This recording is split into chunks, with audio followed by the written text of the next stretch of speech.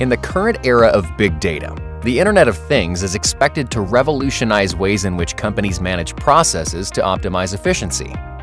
Frost & Sullivan describes how. IoT is built on the foundation of an always connected world. It is a labyrinth of internal and external processes that connects endpoints, common devices, and apps to improve efficiency and employee productivity. Frost & Sullivan's survey found that 40% have deployed internal IoT, 34% have extended IoT to their customers, and 22.5% have implemented IoT into their business processes. Moreover, 35% reported that big data IoT has significant impact on their revenues. An abundance of data is collected throughout the supply chain via IoT devices. Aggregating, analyzing, and visualizing this yields actionable insights.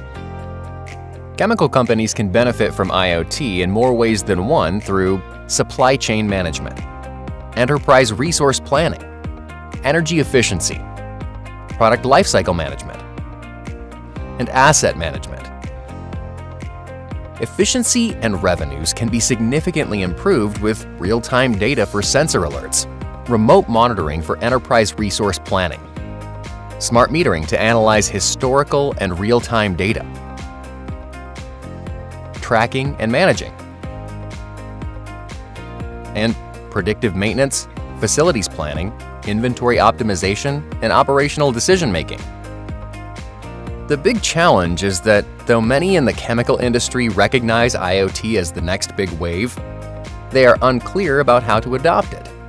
Frost & Sullivan lays out the best practices for embracing IoT. Start small, pay attention to privacy, and work with an experienced provider that understands security. Frost & Sullivan recommends leveraging IoT's strengths to increase productivity and proactively mitigate risks. Infor Chemicals has helped over 1,000 customers in more than 75 countries.